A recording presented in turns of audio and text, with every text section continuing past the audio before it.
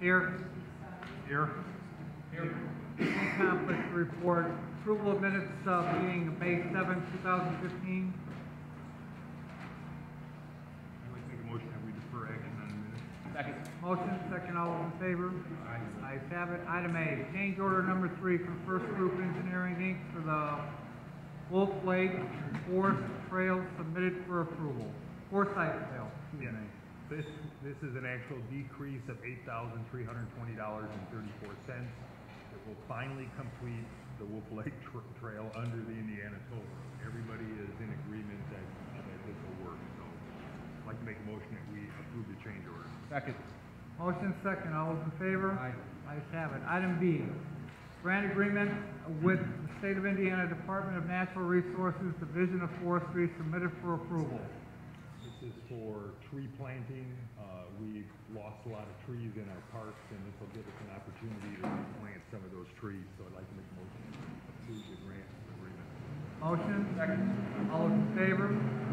Ayes have it. Item C, request for advertising dates, May 21st, 2015, and May 28th, 2015, with a bid opening date of June 11th, 2015, for the 6th District Project Lighting Project on Hampshire Avenue from 167th Street to 167th Street and 165th Street, Nevada Avenue to New Hampshire Avenue. I'd like to make a motion that we set those advertising and bid dates. Second. Motion second. All those in favor? Ayes have it. Item D, deed of temporary easement with NH Vegas LLC for reconstruction of Fifth Avenue, submitted for approval. This is for a temporary bypass road while they're reconstructing Fifth Avenue. So I'd like to make a motion that we approve the easement. Second. Motion second. All those in favor? Ayes have it. Item E, temporary resident-only parking designation in the Water Gardens, 120th Street to 115th Street, Calumet Avenue to Caroline Avenue, along with streets from 122nd Street to Railroad Avenue, Calumet Avenue to Atchison, effective July 15th, 2015 through July 19th, 2015, submitted for approval. This is for Festival of the Lakes. I'd like to make a motion that we approve those temporary parking restrictions. Motion second. All those in favor? Ayes have it. Item F, correspondence received from Fire Chief Jeffrey Smith requesting promotion of Val Gonzalez from probationary firefighter to EMT 2, submitted for approval. I'd like to make a motion that we approve the chief's request. Second. Motion second. All those in favor? Aye. Ayes have it. Item G, correspondence received from Fire Chief Jeffrey Smith advising of the retirement for Captain John Jaranovich, effective May 12, 2015, submitted for approval. I'd like to make a motion that we approve the chief's letter. Second. Motion second. All those in favor? Aye. Ayes have it. Item H, correspondence received from Chief of Police John Doty requesting the approval for the promotions of Officers Donald Connor and Richard Simpson to the rank of Sergeant as of April 20th, 2015, submitted for approval. To make a motion to approve Chief Doty's request. Motion? Second. All those in favor? Aye. Ayes have it. Item I, correspondence received requesting $5,000 of the First District Gaming money to be transferred for professional engineering services, and $12,000 of the First District Gaming money be transferred to the 2015 sidewalk program. I'd like to make a motion that we approve those transfers. Second. Motion second. All those in favor? Aye. Ayes have it. Item J, recommendations for acceptance of bids from Clark Inc. for the 2nd District Street Lighting Improvements, submitted for approval. Recommend that we make the award for the 2nd District project to TGB Unlimited, doing business as Bancroft Electric. I'd like to make a motion that we concur with their recommendation. Second. They are the low bidder. Motion second. All those in favor? Ayes have it. Item K, correspondence received from Director of Public Works Gary Gleason indicating that a no turn on red sign at 169th and Parish and a 4-way stop sign at 167th and Parish are not warranted. I'd like to make a motion that we concur with Gary's recommendation. Second. Motion second, all those in favor? Aye. Ayes have it. Item L, notice of hearing on property located at 6609 Jefferson. Mr. President, it doesn't appear that Mr. Bossy or his client is here yet. I don't know how long the board wants to wait, but rather than start over when he does arrive, perhaps we could just do a couple of the rental registrations and then come back to L. We can do that. Okay, if the board wishes. If the board doesn't wish, we can do what you like. Fine with me. Motion, Second. all those in favor? Aye. Ayes have it. We'll be back to item L. Item M, rental registration hearing for property located at 1466 Truman, 1466 Truman. Mr. President, for this one, I have that they owe for 2014 only and had previously registered on time every other year. Ma'am, Yes. How long have you owned the property? Since about 18 years. 18? Mm-hmm. I'd like to make a motion to waive the late fee for previously registered at $80 for 14. Motion, Second. all those in favor? Aye. Ayes have it. Thank you, ma'am. Thank you. Ma'am, you can pay today after the meeting, or they'll mail you something, but you have 30 days to pay it. All right. Thank you. Rental registration hearing for property located at 6313 Blaine Avenue. 6613 Blaine. Mr. President, I have just that they owe for 2014. Good morning. Morning. Sir, is it a single family? Yes, Single family? How long have you owned it? since 94, 95. I'd like to make a motion to waive the late fee, but the unit must be registered at the $80. Second. Motion second, all those in favor? Aye. Ayes have it. Thank you, sir. You have, after the meeting, you can wait for it, and the young lady will get you the paperwork to pay it today, or they'll mail you something in the mail, and you have 30 days to pay it. Okay. Since you live in Tennessee, you might want to stick around. 10-hour drive up? Yeah. Item O, rental registration hearing for the property located at 824 Willow Court. 824 Willow Court. Mr. President, on this one, I have to report that this is actually a problem property. We had issues with it being marked uninhabitable. We had issues with property managers not responding to calls. We had issues with ex-tenants stealing things from the property and suspicious activity resulting in police calls. Nobody's actually here for this property, so I would ask that you deny the appeal on the grounds that nobody is here to prosecute it, and in addition, that it's a problem property. Is it one unit, Chris? I have it being one unit. I'd like to make a motion to assess the $500 late fee plus the $80 per unit. Second. Motion second, all those in favor? Aye. Ayes have it. Item P, rental registration hearing for the property located at 3403 163rd Street. Good Morning. Mr. President, on this one, sorry. I'm staff. Yeah. My information is that he only took ownership of it after April the 15th. He didn't own it until June, so therefore, it would have registered by April 15th. Is it single family, sir? Yes, I'm here as an interpreter for her. My name is Manny Lopez. Okay. I'm the one that sold the property, and I got the HUD, single property. She closed on the property on June 27th, and they worked, the house needed a lot of work, so they repaired it. It wasn't ready till the following year, so in March of this year, she registered, paid for the rental, and then she was called and said that she owed a couple of years on that, so she just started renting it this April. Okay, is it registered for 15? March, she registered in March. Okay, so it is registered. Yeah. I'd like to make a motion.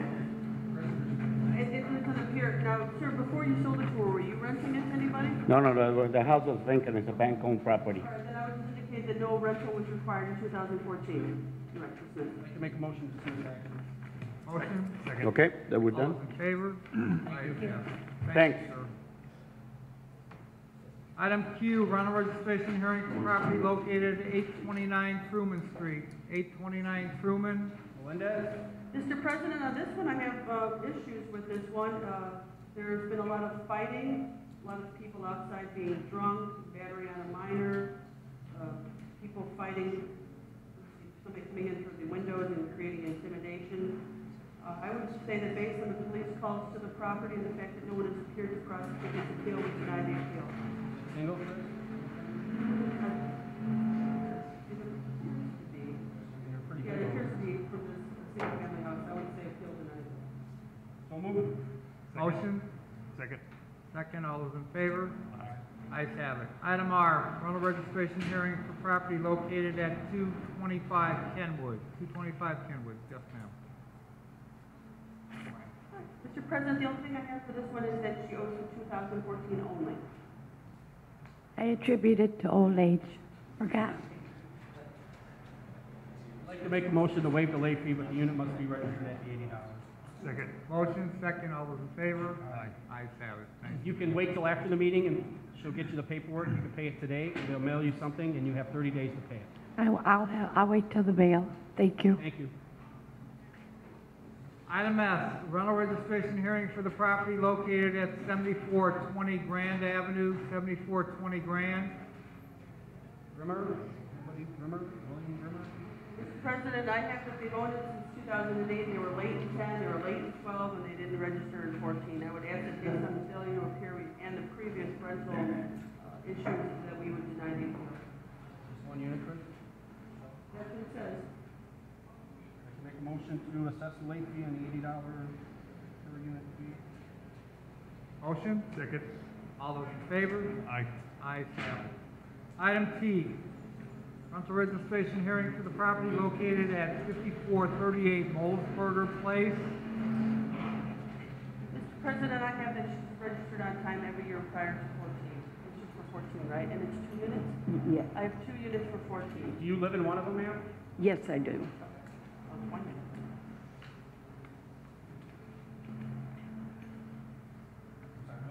It's my friend. Do I explain why I didn't pay Sure, no, no, that? she's been on time every year except last year, and it would just be $80 for 1 unit if you want to grant the appeal. I'd like to make a motion to waive the late fee, but the unit must be registered at the $80. Motion, second, all those in favor? Aye.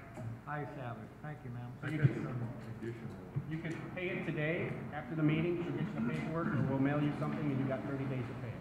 Okay, thank you. Thank you. We have some additional rental registrations that the agenda. The first one is a Mr. Brian Nelson here? Yes. What's the address of the property? 726 Spruce. 726 Spruce. Do you have information on that, Chris? Nothing. I didn't know it was on the agenda, sorry. Mr. Nelson, what's your first name? Brian. And what was the reason you didn't register for 14? I've always registered it. I put it up, it was vacant, and I put it up for sale and tried all year to sell it without the ability. I thought I had it sold near the end of the year. And this year I put another tenant in there and I re-registered it. Okay, so did you rent it at all at 14? No. Okay, then I would just show that the appeal is granted, no registration was required. If that ever happens again, just call and let us know. I did. I signed the paper saying that The it wasn't. affidavit? Yeah, Okay, but when did you sign it, last year or this year? last year when I wasn't going to register it. But I never. Dismiss, Chris? Yes, dismissed. I'd like to make a motion to dismiss action. Motion, Second. all those in favor? Aye. Ayes have it. Thank you. Next is 7132 Madison.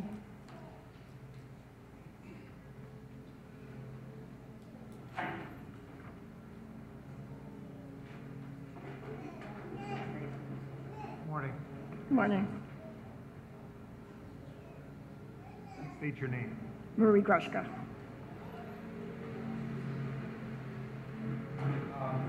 You didn't register? I guess I forgot. I was just shocked when I got the letter. I didn't know. How long have you owned the property, ma'am? We moved in 1960 and it was already grandfathered in.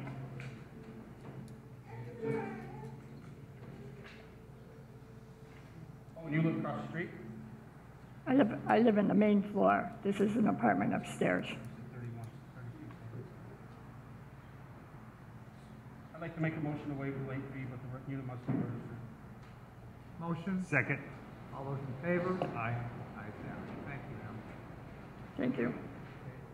Oh, this is 726 Spruce, that's Brian Nelson. Yes, it'll come in the mail. That's already taken care of. So the last one is, 6341 Blaine. No, we didn't. We did 6313. Come here from Blaine. 6341 Blaine. Nancy Lee Williams.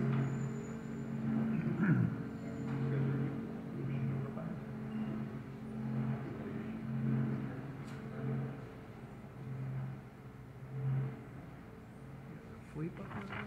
And you? Oh, I lost track.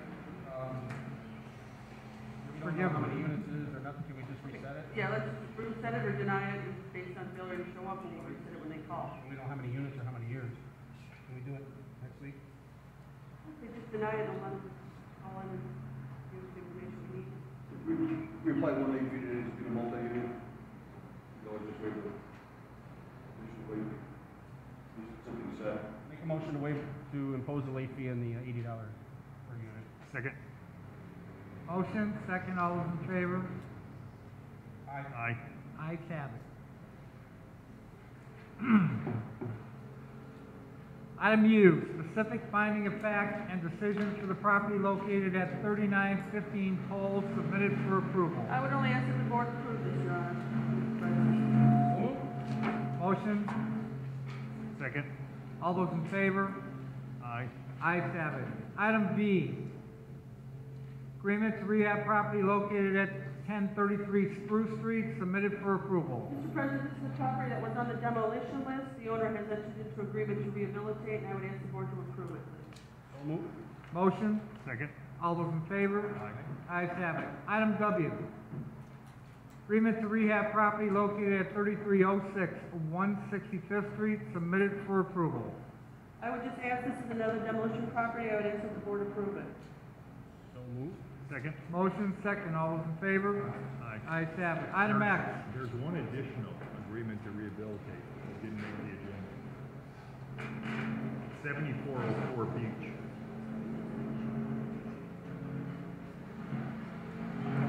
Honor.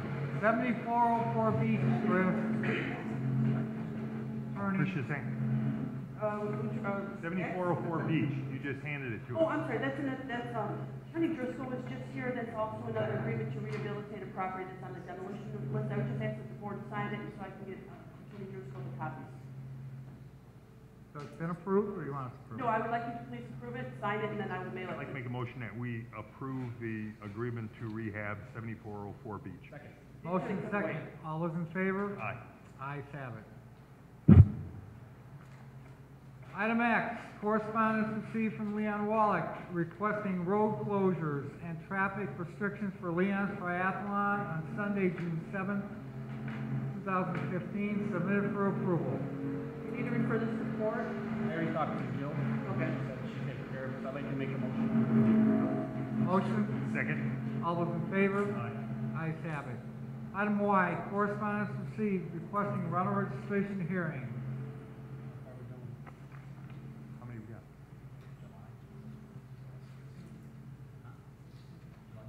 I'd like to make a motion to schedule these for July 16th. Motion, Second. all those in favor? Aye. Ayes have it. Garage sale permit submitted for approval.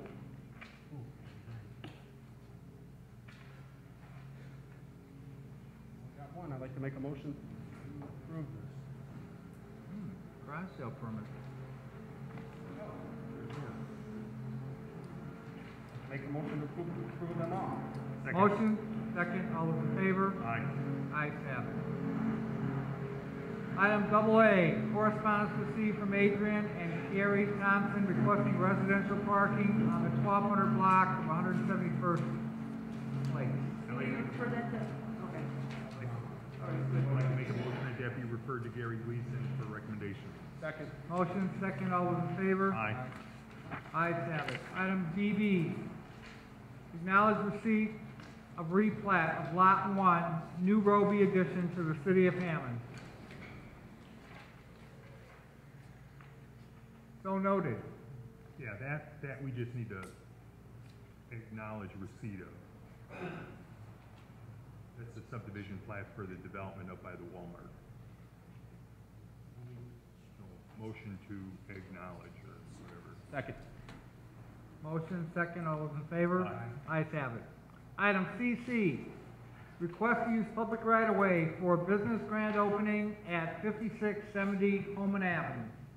I spoke to the property owner. All they're gonna need is, they're gonna be on the sidewalk. They're gonna have a video game truck parked at the curb. It's gonna have entrance only off the sidewalk side. They're gonna be serving some food out there. So I'd like to make a motion that we approve the grand opening event. Second. Motion second, all those in favor? Ayes have it. Mr. President, I would ask now that we go back to L in the regular order of business. Motion So moved. second, Second. all those in favor? Ayes have it. Item L. Notice of hearing on property located at 6609 Jefferson. Mr. President, my name is John McCrum. I'm an attorney with the law firm of Eichhorn and Eichhorn and Hammond, and with my colleague Ryan Anderson and I being assigned a defense of an action brought by the property owner at 6609 Jefferson, a matter that's currently pending.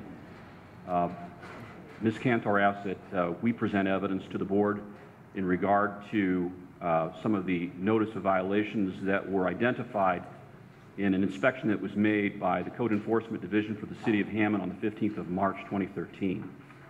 I would note for the record that Mr. Andrade is represented by counsel. His counsel is Curtis Vosti, also of Hammond.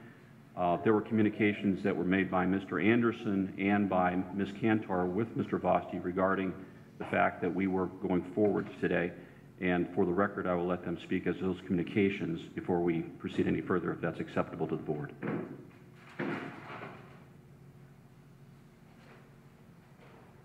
Yes, Mr. President, I believe this matter was set for sometime in June, and then the City Inspections Department changed their mind, and they said we need to get this moving, and that's why we requested the board to reset the hearing for today. I informed Mr. Vosti that he had two choices to either go on the original hearing date of the 7th, a week ago, or today on the 14th. He'd indicated, the reason why I gave him two choices, because he said he absolutely can't do it on the 14th, and I said, well, the only other option is the 7th. He then said that I basically had no standing to talk to him about this issue, and then he said he would talk to the city attorney, Chris Cantor, about the matter. He then talked to Ms. Cantor about the matter. Both Mr. McCrum and I were copied on an email in which she informed him that he should be ready to proceed on the 14th. I can't speak to exactly the communications he had over the phone with Ms. Cantor, maybe she can, but it's very clear that this hearing was reset for today on the 14th, and he's not here. All right, Mr. President, just to make the record clear, Mr. Vosti had sent me an email shortly after Mr. Anderson had had a conversation with him. I didn't actually speak to him on the phone. The hearing was set for the July the 9th, originally because we were going to try to let the HUD matter resolve itself. However, HUD informed us that it was going to take them at least 6 months to even look at it, and we figured we didn't want to wait that long. So that the Board of Works received a correspondence a few weeks back indicating that we needed to have the hearing on or before the 14th, which today is the 14th. Mr. Vosti had sent me an email saying I thought it was set for July. I said, well, we've turned it over to council now for litigation, and we're going to have to do it on the 14th. He had actually in his email said April the 14th, and I'd corrected him and said May the 14th because April the 14th had already passed. We were a week beyond that when he sent the email. So I don't know why he is not here today, but the city is ready to proceed on this action. We have a court reporter and we're ready to go. I would also note for the record, Mr. President, board members, that this matter has been pending for 2 years, and that it has come up, I believe, on the board's docket several times. That has been continued, I think, on more than one occasion. So I wanted to note that for the record. Eichhorn represents the property owner or the city? Eichhorn represents the city, sir. Kelly, what was it you guys wanted? To be returned to a single-family home. Yeah, microphone. We're asking that we return to a single-family home as our permits indicate. I mean, what is it now? It's a 5-unit. Board's copy, file.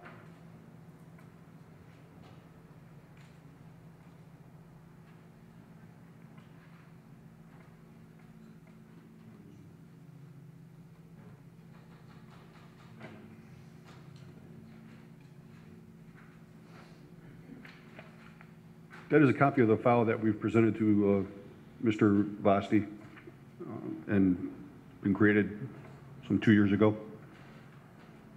Pictures indicating no fire separation, some unsafe conditions. Permit history showing it as built as a 9-room frame with an additional permit in, I believe, 1947 for a 4-bedroom addition. At some point, this was converted to 5 units.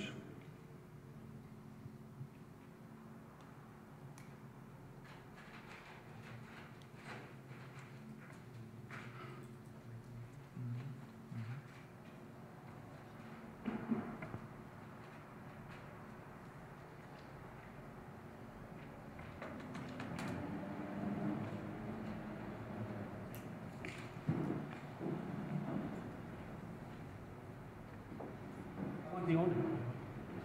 I believe we first bought it in 1998. This guy's owned it since '98? Yes. Mr. President and members of the board, I do have questions put directly to Mr. Kearney about his inspection.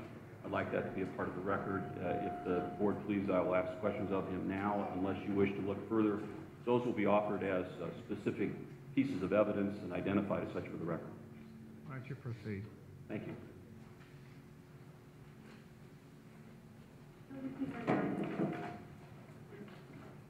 Do you solemnly swear affirm that the testimony you're about to give in this hearing will be the truth, the whole truth, and nothing but the truth? I do. What is your position with the city of Hammond? I'm the Code Enforcement Commissioner. And in that capacity, what role, Mr. Kearney, if any, do you have in the issuance of citations or notices of violations of the Hammond Housing Code? I'll either issue citations or have citations issued, depending on outcomes of inspections. How long have you served in that role for the city? Going on 10 years now. And to whom do you report the performance of your work? Jim Callahan, Chief of Inspections. Did you, in your position as Code Enforcement Commissioner for the city, inspect the premises at 6609 Jefferson in Hammond? I did.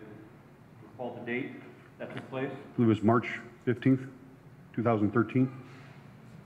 And before you made that inspection, did you or anybody from the Code Enforcement Division seek the permission or consent of the owner to conduct that inspection? Yes, we did. Inspector Matt Saliga called him and set up the inspection. And Mr. Saliga contacted whom, sir? Jose Andrade, owner. Who's the owner of the property, 6609 Jefferson? That's correct. And what was his response once that notification was made? It was almost immediate. I believe we inspected either the next day or the day after. Well, to be specific, did he give his consent that the inspection take place? Yes, he did. Was he present when you made your inspection of the property? Yes, he was. Can you detail to the board now your observations and findings that you made upon the inspection of the property that day, beginning with the first area that you inspected? We started in the basement area for the inspection, noticed several things that were not in accordance with a multi-unit.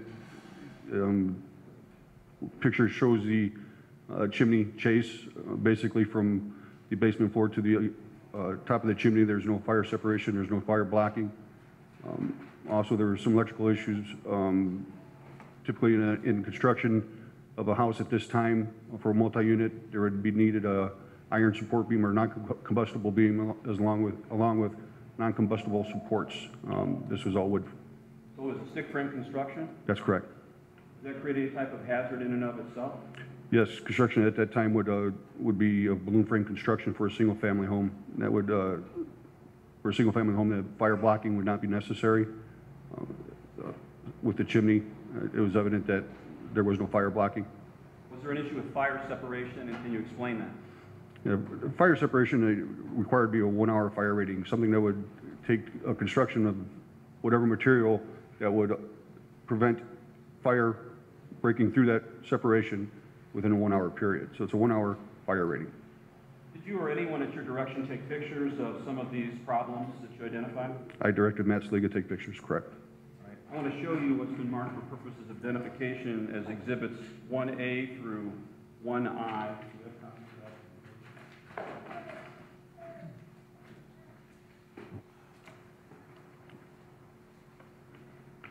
May I approach? Would you walk the board, please, through the pictures identified as exhibits 1A through 1I and tell them what those pictures represent? 1A is a picture of the front of the building, which typical is appears to be a single-family home. What about 1B? 1B, this is a picture of the chimney going up to the roof deck, through the roof deck. Basically, daylight was shown through there. There's no fire blocking. If a fire was to get up this chimney, it would affect all the apartments' rooms connected to it. What risk, if any, does that pose to any of the tenants that might be occupying the rentable space of Mr. Andrade's premises? If a fire was to start in that basement or cellar and head up that chimney, basically the second floor would be engulfed probably before the first floor, without any tenant's knowledge, nothing to prevent them from knowing that there was a fire in the basement. Tell us what is shown in picture 1C, exhibit 1C. 1C has several pictures of the different apartments that they were occupied at the time.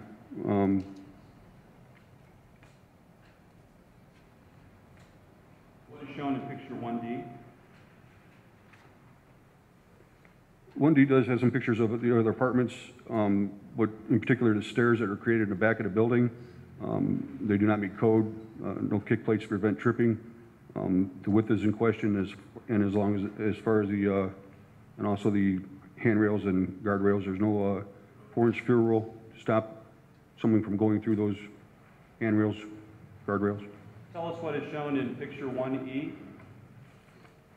1E is, again, some more of the apartment's interior. The upper left is a door that separates into the hallway. Is not fire rated, just simply a panel door. Also on the middle right is a electrical situation that was concerned. What about picture 1F? 1F it shows in the middle picture on the first row is a support beam for the stairs that are in the back of this building. Basically, it looks like the post was in and then cement poured around it. And I believe from freezing and thawing or use, that has come out of that mooring, which appears to be about 1 inch thick. Again, in the middle picture on the second row, you can see that there's, the stairs are a hazard considering the openings and gaps in the rails, balusters. Mr. McCrum, I have a question. Kelly, does every one of these 5 apartments have kitchen and or bathroom facilities? Yes. What is shown in picture 1G? 1G is much better in color. The upper left is some sort of support system for the first floor. I assume to prevent sagging. Basically, it looks like a 4x6 on top of a 2x4 on top of a wood beam. Does that reflect an impaired structural condition, and if so, what would it be? Absolutely. As it's placed, if that was to fail, obviously the room would sag. In a fire, if that was to fail, it could cause the floor to collapse, eliminating that support. Also, another shot of the chimney. The bottom middle picture is a lolly column support, helping support that first floor. It's not embedded into the concrete. It's not a proper use or support. What, if any, risk would that pose to tenants living within those premises? Same situation as the supports that were put up on the upper left-hand picture and to the left of that picture. It could easily be kicked out, eliminated, and cause a sagging and the floor to collapse. Do all of these conditions that you've described reflect unsafe building conditions? Yes, they do. As you understand them to be unsafe within the meaning of the Indiana Unsafe Building Law? That's correct. The upper, yes, go ahead. The upper right-hand picture in the first row is a picture of the cellar apartment. Ceiling height is 6'4". There's no fire separation between that and the other half of the basement cellar. Does the ceiling height present a problem? It certainly does. What? Ceiling height was 6'4", minimum 7 foot. The distance that allows smoke to build up or an opportunity for someone to get out, the shorter that ceiling, the quicker that smoke's going to build up, may overcome them. Did you identify this as an unsafe building condition? Yes, we did. What is shown in Exhibit I?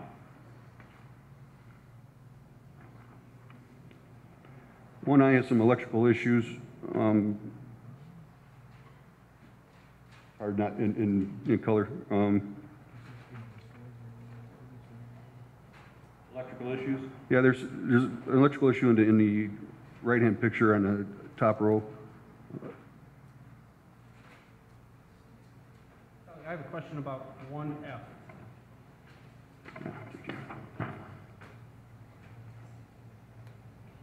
One F, go ahead, sir. Top right-hand picture with all the boxes, the electrical boxes? Yes, 5 units in a cellar would indicate that we need 6 meters, one for the public area. That would be the owner's responsibility. I didn't look through the permit, but there was never any permits to convert this to a 5-unit? There appears to be a permit in 2002, although no inspections were ever made. Some of those issues that exist, I don't believe this would have passed inspection at that time. However, 2002 is before this administration. But getting to the question posed by Chief Smith, the permit that was pulled for 2002 was for what? An apartment upgrade, not. Single-family apartment upgrade? It just says an apartment upgrade. It doesn't specify that it's 5-unit upgrade. It doesn't specify that it's 4. Also, on that first meter you see in 1F is labeled by the owner or by someone other than the city that it's a basement and apartment 5, which is the cellar apartment. That would have to have been separated. That'd have to have been, again, separate unit for the cellar and separate meter for that apartment.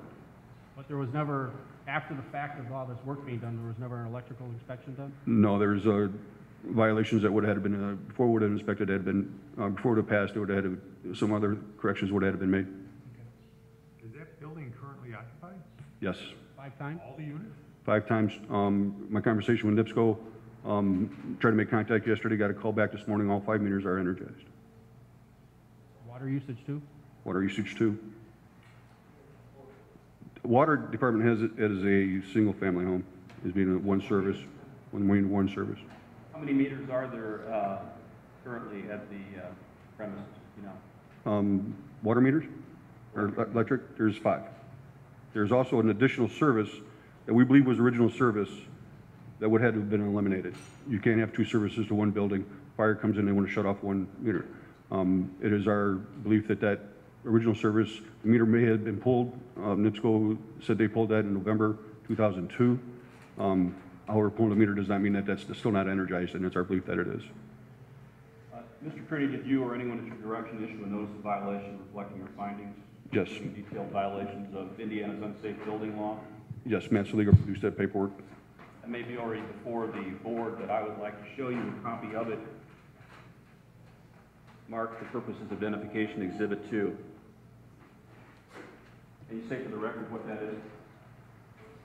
This is a violation of Housing Building Code, Unsafe Building Act,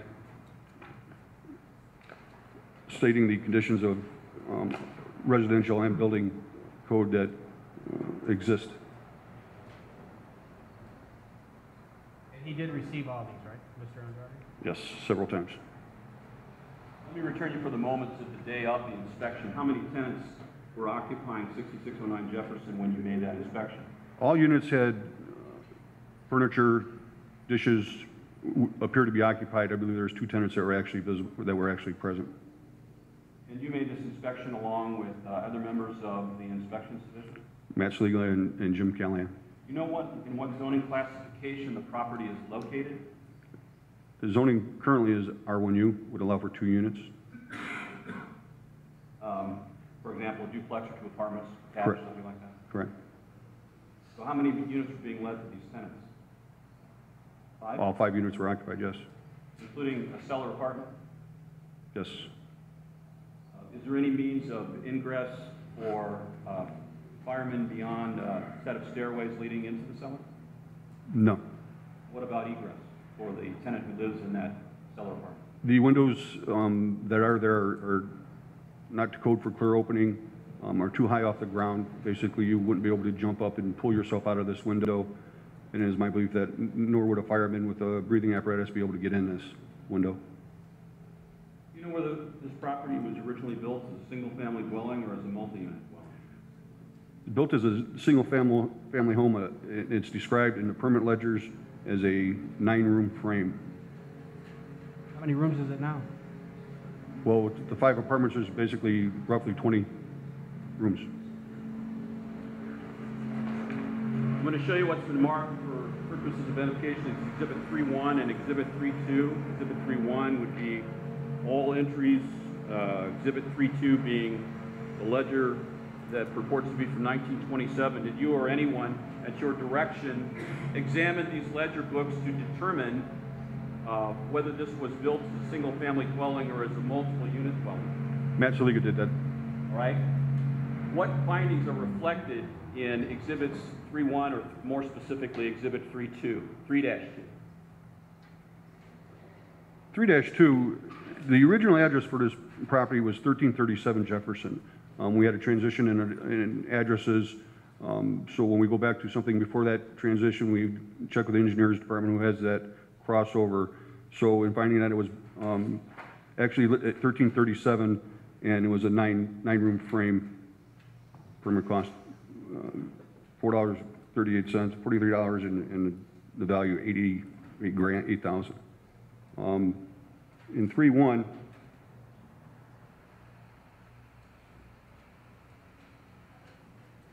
excuse me.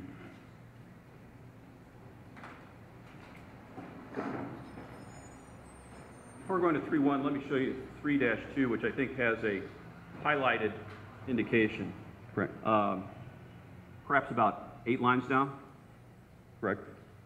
Give me just a moment, I will show the board, if I may, exactly what we're talking about.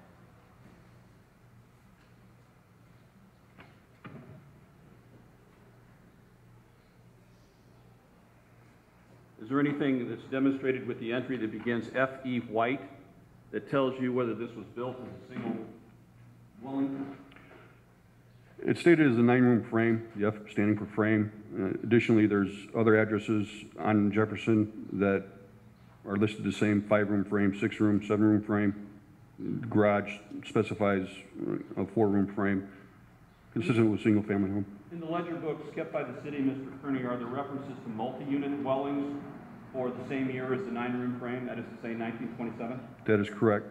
What are they designated as? I mean, how are they described? I'm looking for specific apartment. 4 flat, 2 flat, 4 flat 2-unit. apartment. That's correct. So you reached a conclusion based upon your review of the ledger and your observation of similar residences in and around that block, that this was built as a single-family dwelling? That's correct. If specifically on 3.1, if you look at the second page on the bottom, 112, built as a 2-apartment, 10-room. So they're specific when they're issuing these permits and what it's going to be: apartment, 2-flat, multi-unit. It's not basically, it's descriptive of what was being built. Whether it was built as a multiple unit dwelling or as a single family dwelling, does that matter in terms of what it's being used as now for purposes of the Indiana Unsafe Building Law? Yes, it does. Explain your answer. A home is designed for a particular use type group. My belief is this building is being used as a type in a group that it was not meant to be. So the codes that would have applied at the time or that are pertinent to the Unsafe Building Act are violations. This is an unsafe building. Did you find the adverse conditions that you found, or the impaired structure conditions that you found, to be violative of the Indiana Unsafe Building Law in March of 2013? Yes, I did. Based upon what you know about its current use, does it remain so today? Yes, it does. If this was in fact built as a multi-unit dwelling, or its original use was a multi-unit dwelling, are there structural components that are lacking? Let's assume for the moment that Mr. Andrade's assertion about this multiple unit dwelling being built that way, for the sake of argument, is correct. Are there problems with it if in fact it is a multi-unit dwelling? Yes, steel support beam or non-combustible support beam would have been required as in the basement underneath the floors, basically, and also non-combustible supports for that beam. The intent is to stop the floors from, in a fire, or from use, weight, from falling into the cellar. I think this question was already raised by the board, but do you know whether Mr. Andrade has had any permits pulled by contractors to correct any of the problems that we've identified thus far? No permits pulled. And you said that based upon a conversation you had with NIPSCO, there were multiple electric meters that show active energy usage? That's correct. This morning I talked with Adrian from NIPSCO, and she said that all 5 meters are charged in use. You indicated that there was a cellar apartment that was in use at the time? Correct. Do you know whether the cellar apartment is in use today? It is my belief, but I have not been back in the building. Is that a violation of the Hammond Municipal or Building Code? Yes, it is. Is it an unsafe condition that would be violative of the Indiana unsafe building law? Absolutely. Why are such units not allowed for leased tenants in the city of Hammond? The ordinance for City of Hammond is no cellars can be used as habitable space. Cellar being that more than half of finished floor to ceiling is below grade, a basement being where more than half is above grade. It is defined as a cellar. Does the absence of fire-resistant rated separation create an unsafe condition within the premises? Absolutely. Can you explain that? The 1 hour fire rating, if the basement apartment, for example, was to be on fire, there's not a fire rating between that and the apartment above it. So if it burns through, it is putting the people in that apartment above it at risk, not being able to stop that, have that 1 hour fire rating. Also, I believe the balloon frame construction would lead to the fire shooting up those balloon frame studs. No fire blocking, would be up in the attic, and we'd have both floors engulfed before anyone that would have a reasonable amount of time to get out.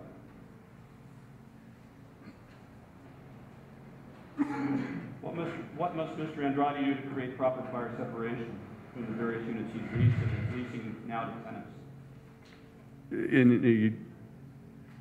With 5 units, a contractor would be required to come in and establish what exactly needs to be done. And to establish the 1 hour fire separation, a bigger concern would be fire blocking. It's not there. It would have to be installed. It was my belief that walls would have to be opened up to create that fire blocking. But it's hard to define exactly what needs to be done without exploratory, and a contractor would need to require that. Kelly, I have a question. You've been doing this a long time. There's probably no way that this place could be converted into a 5 unit by doing all the, if the proper stuff could be done.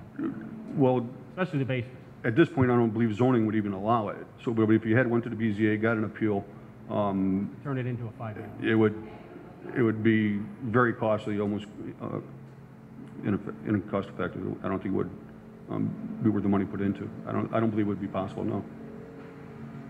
To complete your discussion regarding what you observed when you were there for inspection on the 15th of March of 2013, can you tell the board briefly the issues identified by you regarding the second floor apartments? Second floor apartments, primarily the main entrance, the doors across from each other with the landing, the improper landing, were just paneled doors. So in that main stairway through that front door, you have no fire separation between these buildings. Between these apartments, if there's a fire to start there, they do not have a necessary door that would prevent that fire block. And each of these apartments, there's only one way out. There's no rear entrance for all 4 of them. There's a rear entrance on the back stairs. There's rear exits. Yes, but again, the stairs aren't to code or are unsafe. So how are the stairs not to code? There's no footings for the supports. The one picture shows that the footing came out. It looks like the concrete was poured around it. That was just sitting on concrete. It's not a support. It's not protected from a freeze thaw, and I believe that's why it popped out. Also, the steps. There's no kick plates on the steps, creating a tripping hazard for not just for the people that may be coming out, but also the first responders that may be going in. What are the issues or problems identified in your notice regarding the first floor apartment for 6609 Jefferson? Typically the same situation. Again, it's a matter of fire separation, no fire rated doors, the egress off the back stairs. The apartment on first floor is as much jeopardy as the apartment on the second floor. So if unrepaired or uncorrected by the owner, what sort of hazard will this present to the tenants? My belief it's a fire trap, not only for the tenants, but also first responders. Tinder frame construction, stick frame construction, this is something that would probably go up in a hurry. Mr. Kearney, is there any evidence to show that the property was at any time lawfully converted to a multiple unit dwelling? No, the original permit, as I stated, was a 9-room frame, and I believe it was in 1947. There was a permit that was for a 4-bedroom addition, and specifically spelled out in the ledger as a 4BD RM ADDT, 4-room addition, 4-bedroom addition. I don't believe there's any way you can interpret that to be a 4 apartments or additional units. Are there any records in the city of Hammond zoning of any variance or any conditional use permit No, there's not. being sought by Mr. Andrade or issued to him to allow him to rent out more than 2 units of the 6609 Jefferson property? No, there's not. To meet the Hampton Building Code requirements and to structurally correct the premises so as to remove the hazards currently in violation of the unsafe building law, what must Mr. Andrade do? More specifically address each of this question. There is, it would be hard to say what would be necessary without opening walls and establishing that it as a commercial building, as a 5-unit, the IBC code would come into play. Egress issues with the doors, the rear staircase, all that would have to be addressed.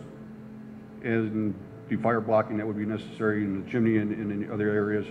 I venture to say it may even need to be sprinkled, but I'm speculating.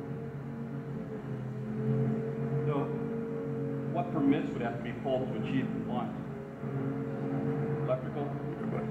Electrical it would have to be checked because electrical that's installed was never inspected. Plumbing, again, there's no permits for the plumbing. We don't know if that was installed correctly. Ventilation problems can lead to sewer gas backup.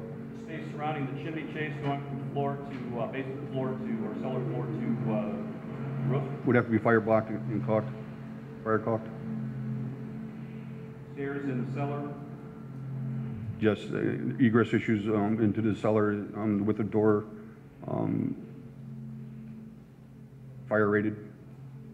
Now, to be clear, this would be applicable if, in fact, this was a multiple dwelling unit as opposed to a single-family home? Correct. But based upon your inspection, your review of the ledgers within the city of Hammond, and what you observed on March 15th, 2013, how is this property being used? It's being used as a multi-unit, but there's no doubt in my mind it was built as a single-family home. So as Code Enforcement Commissioner, what are you asking this board to do? Asking to have this house converted back to a single-family home. The basement apartment eliminated. Ellie, is there only one exit out of the basement? I believe there's 2, but both have egress issues. They would not meet current code. I have no further questions.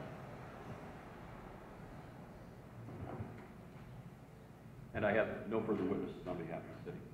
How many gas meters are there? 6. Is it separate heating units for everything, or is it No, it's a boiler system. boiler system for the whole building, and there's gas separate for cooking, right? Cooking, correct.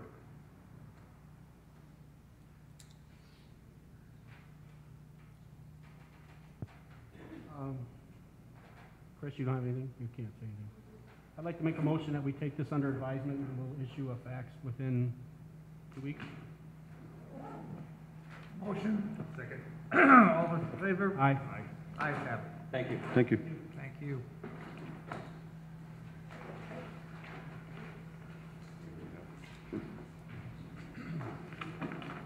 Item 5, matters from any board members.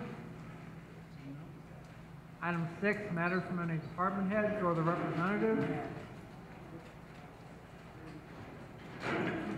We misunderstood the board last time. We had supposed to have a hearing for 7026 Osborne last week. I think originally we had it scheduled for the 16th. We asked for a couple weeks. We got the 7th of May. If we can just reschedule it for 30 days. We're working with the property owner and his counsel. June 11th? That works. Motion, Second motion. second, all those in favor? Aye. Ayes have it. Any other department heads or the representatives wish to address the board? Any new business? Any old business? Meeting is now open to the public. Anyone from the public wish to address the board?